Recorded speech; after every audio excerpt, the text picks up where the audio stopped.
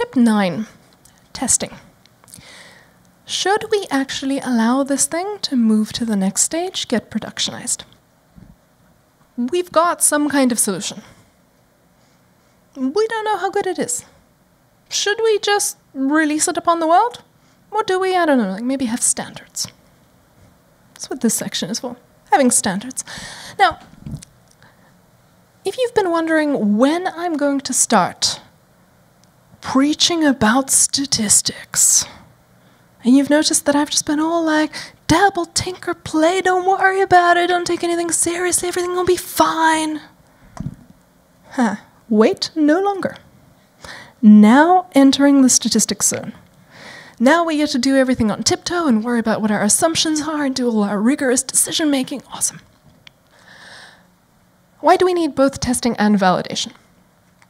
Well, as you go through more and more refinement rounds, validation performance tends to go up and to the right.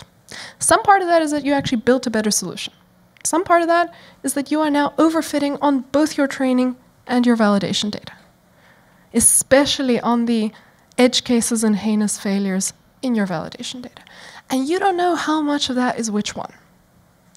And that is why, when you think you have the solution, you're really considering releasing it upon the world, take a moment and properly check whether it actually works.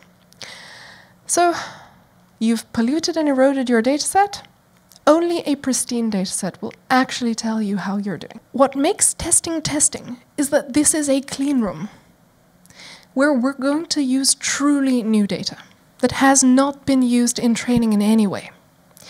And we are going to be very rigorous and careful with the statistical testing.